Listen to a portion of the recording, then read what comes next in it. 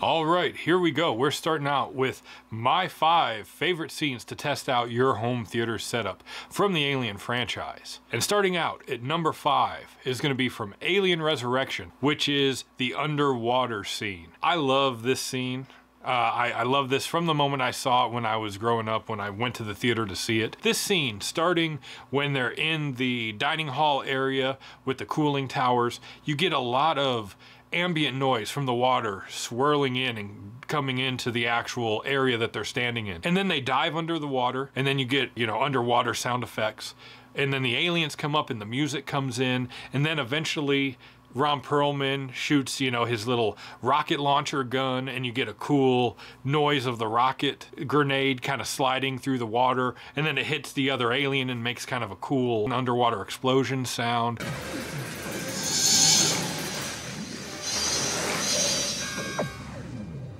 And then following that, when they kind of climb up the ladder with all the alien eggs and everything, again, you get a lot of cool ambient sound of the kind of like sparks falling down and just kind of the pipes and the steam and the water kind of swirling. The score kicks in, and then you get Ron Perlman again kind of hanging down doing his backwards thing when the alien jumps up and starts shooting his guns, and you get this cool shot and this cool like audio experience of him shooting his guns at the alien. Finally he hits the alien, the head explodes. Christie, you know, cuts himself loose, he falls in the water. And then of course, to top it off, a little bit of comedic humor. Of course, Ron Perlman does this. So yeah, so starting off my list at number 5 is the underwater scene from Alien Resurrection. Now we're on to number 4, which is going to be a scene, or technically 2 scenes, I guess, back to back, that are grouped in back-to-back chapters on the Alien 3 DVD, which is basically the conclusion of the final chase sequence when they're trying to lure the alien into the mold and into the press. Now, I love Alien 3 for its music because it's so different than all the other Alien scores.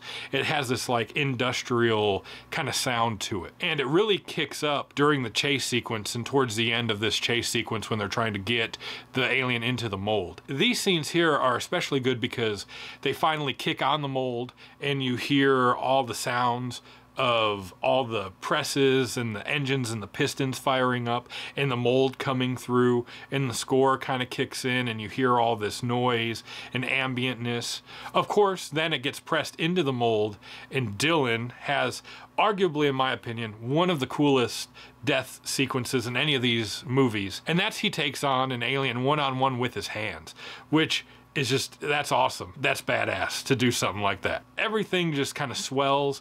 They dump the mold, everyone cheers, you get this kind of like heroic music score, and then the alien jumps out and it's still alive, and then the score again changes. They hit the sprinklers, you get this cool sprinkler sound effect and the real melodic, almost dreamlike noise that plays with the sprinklers. Then you get again more of the alien noises as the skull cracks and then explodes. And so anyways, I love the sound and just the ambient noises and everything of that final chase sequence at the end of Alien 3. To be honest, as a side note, outside of one other scene that I remember from my youth growing up watching the VHS tapes, the scene at the end of this movie, the whole chase sequence into the press and into the mold, was one of the most played out sequences, if you will, of me and my sisters and my cousin when we were younger, and we would play aliens and we would play with our toy guns and do all this stuff.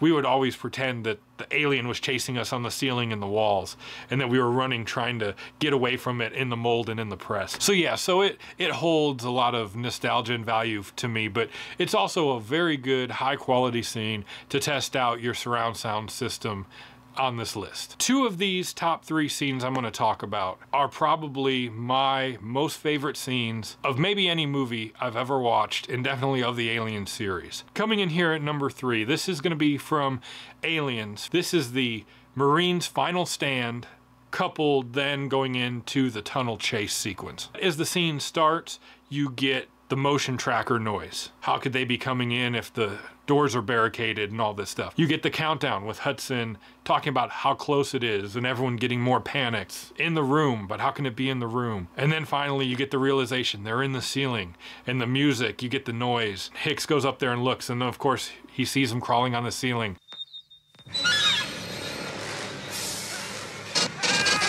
Then it turns into, next to one other scene that's higher on this list, one of the best action shootouts in an Alien movie, which is just the Marines' last stand against the horde of aliens coming into this room. And you get Hudson's last stand where he gets killed and goes out in a blaze of glory and pulled under the grating of the floor. You get Burke's death as he runs off, you know, scared, and he gets killed by an alien. You have more of the welding trying to cut through the lock as Burke shuts and locks the door. And then you get into the tunnel sequence after the whole last stand inside the med lab kind of area. Then it changes from an all-out action sound effect kind of thing to where you get the military action score of the drums, kind of da da da da da da da da da, as they're running through the tunnels. Which way? Straight ahead and left. Bishop, do you read me? Come in, over! You also get some good sound effects of the handgun. With Gorman, he redeems himself after looking incompetent earlier in the movie. Vasquez, of course, is another one, goes out in a blaze of glory. They hold the grenade. You get all the little hissing and all the alien noises as they're closing in on Gorman and Vasquez. Then they blow up the grenade. It, you know, makes a fireball and an explosion.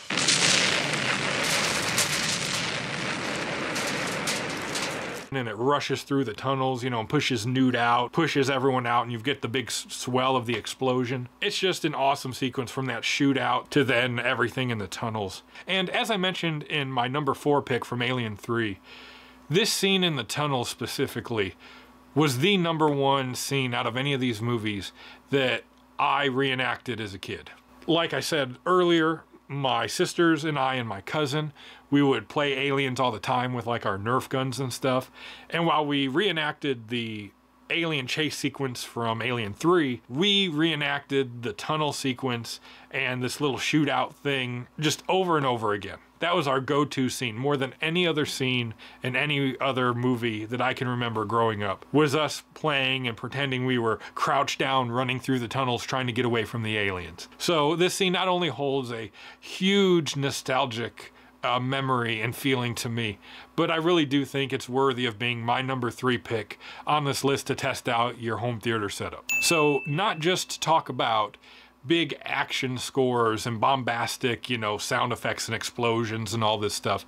The Alien franchise is also extremely well known for tension and mood and suspense and just creating an aura about what you're watching. And so my number 2 pick is actually going in the complete opposite direction of my last couple picks on this list. And that's going to be Chapter 19 on the Alien 20th Anniversary DVD, which is the final scene with Ripley and the alien on the escape shuttle from the Nostromo. Now, again, this is a very mellow scene. It doesn't have a whole lot of action. It doesn't have like big explosions. It doesn't have all kinds of guns firing like in these other picks that I had. It's just a mood and an aura. The just quietness, the stillness. There's no score. It's silent. It's quiet.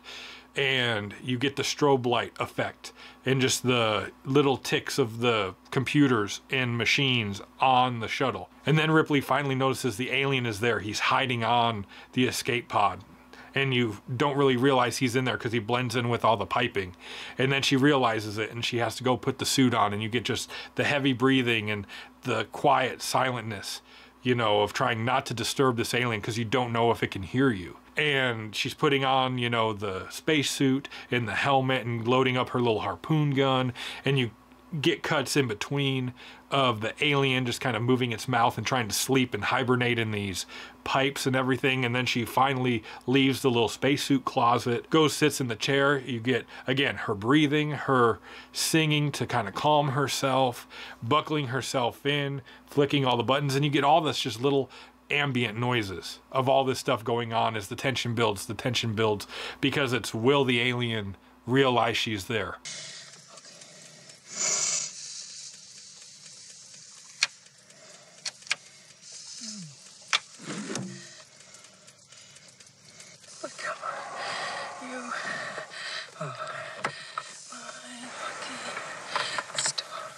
And then eventually the alien, you know, wakes up and she shoots the alien out of the airlock, and the score kicks in and everything kind of makes it seem like, okay, this is it. The movie's over. But then the gun gets stuck and the alien is hooked and starts to make its way back up through the thruster kind of tunnel. And then she hits the thruster and basically pushes him out into space. You don't really know if he's dead or not, but he's gone, and you assume the threat is going to be over with. And then everything kind of calms down as Ripley finally realizes that she's the last survivor. That whole ending sequence is just great for the ambiance and the tension and the mood that was created in that scene. So to contrast all the action-oriented kind of scenes that I picked from number 5 to number 3, this number 2 pick of this final ending sequence of the original Alien, I think is definitely a worthy pick for something that you want to view in your home theater to kind of get a more mellow feeling and just trying to see how your surround sound can handle ambient mood and suspense-filled, tension-filled kind of material. So for that, I think this is a worthy pick to be number 2 on my list. All right, we're on to my number 1 pick. And this was a no-brainer for me, honestly.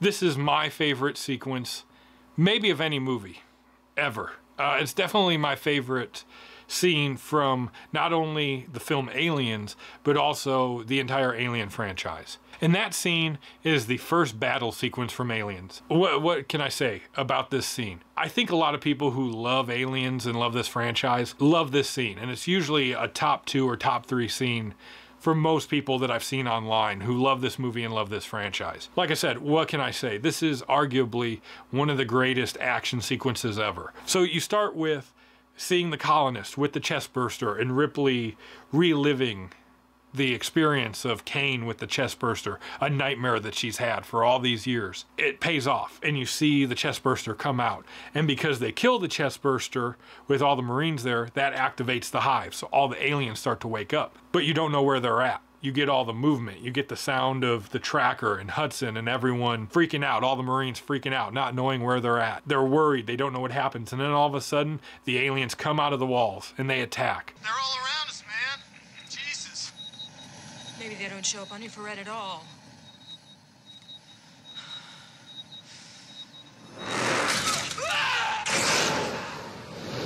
And then it just opens up, all hell breaks loose, and they just start shooting at everything. Let's rock!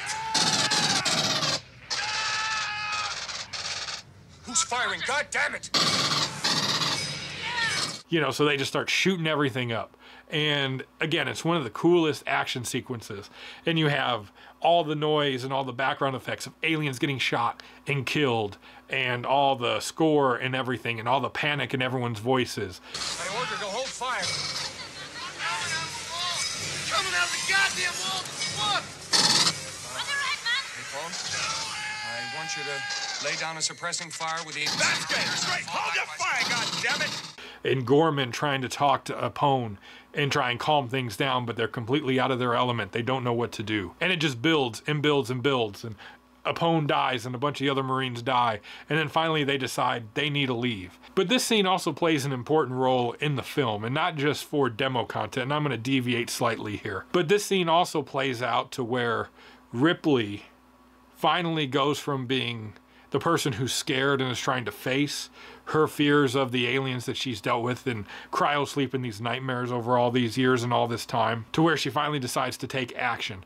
And she's the one who then becomes the de facto leader, because she realizes Gorman and the Marines are outclassed and outmanned, and they don't know what they're dealing with. And so she's the only one willing to take action to go and save them. So then she goes and takes the APC and drives it, and the score kicks up, and you know, as they're trying to stop her from driving it, you know, it crashes off the walls and everything, and then you have the Marines falling back and the score and just everything building up. You had your chance, Foreman.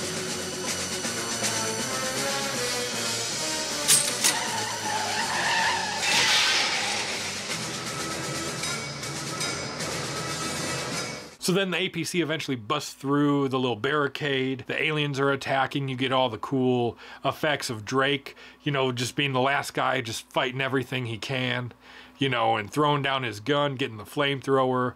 Vasquez shoots the alien, which hits the acid blood on Drake and effectively kills him. The flamethrower sets fire to the inside of the APC. You know, they're trying to then pull everyone in, and Hicks trying to get Vasquez to like leave Drake, that it's, you know, not worth it. And then finally, when he gets her in there, you get the jump scare of the alien grabbing the doors. Get in the goddamn door! And then the shotgun in the mouth blows the top of the head of the alien off. Eat this! It's such a well-constructed sequence of events. The actual home theater surround sound experience is just awesome. It's just an awesome, awesome mix and an awesome scene, and is an easy choice for me to be #1 on my list for the best scene to really push and test out your home theater setup. All right, so that's gonna do it. Those are my top 5 scenes that I really think can push and test your home theater. To be honest, the Alien franchise does not lack moments and lack content to test out your home theater.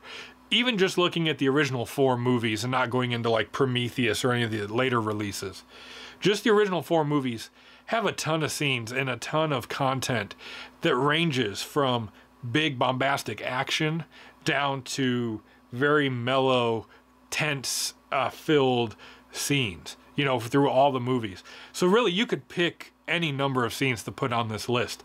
And so definitely leave a comment down below and let me know if you agree with my list or if there's other scenes you would put above these. Because like I said, this series has a ton of iconic scenes that could definitely be demo quality material. And with that, I am going to say thank you. This was video #2 in my Alien Week themed week of videos. And coming up next is going to be a video where I give a rating to every one of the Alien films, and then we're going to push into a few little videos about Alien Romulus. So thank you again for everyone who's watched my content, who's liked and subscribed. I really do appreciate it, and we'll see you in the next video of Alien Week here on Secondhand Home Theater. Thank you.